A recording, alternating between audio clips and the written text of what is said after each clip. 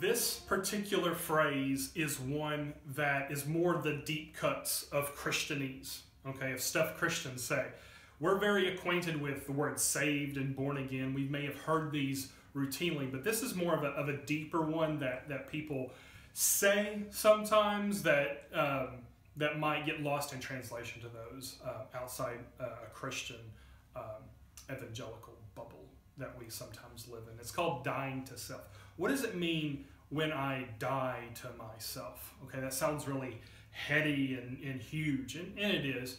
But basically, when I say I need to die to myself in order to serve Christ, it means basically that I need to put my wants, my desires, my priorities, okay, as secondary to the will of Christ in my life. I might have a desire to do this thing that may be good. It may be honoring and it may be ethical, and there may not be a hint of negativity in that, but it's not the best thing that Christ would want for me at this time in my life. And it takes a great deal of discipline to say, I reject this because I know this isn't the best for me. This isn't what God wants for me. So I die to myself. I essentially say, this is not what I'm going to do. I'm going to let Christ basically live through me. This works really well when we're in a tight spot. When that person cuts you off in traffic, or the cashier is rude to you, or your customer is rude to you, or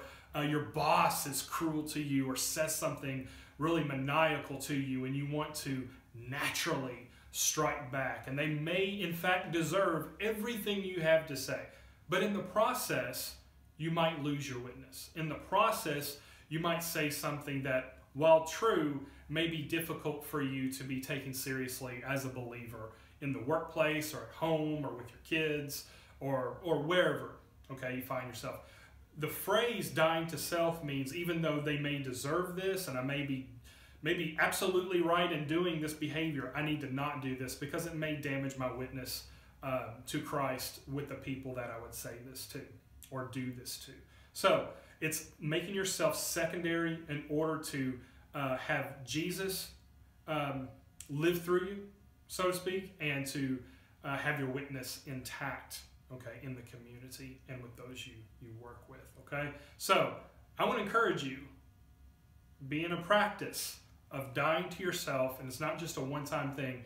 Sometimes it's a situation by situation, moment by moment, hour by hour thing that we have to put our rights aside so that Jesus is lifted up in our hearts and in our lives for His glory, okay? So that's a phrase that Christians say, and this has been Stuff Christians Say. We'll see you in the next video.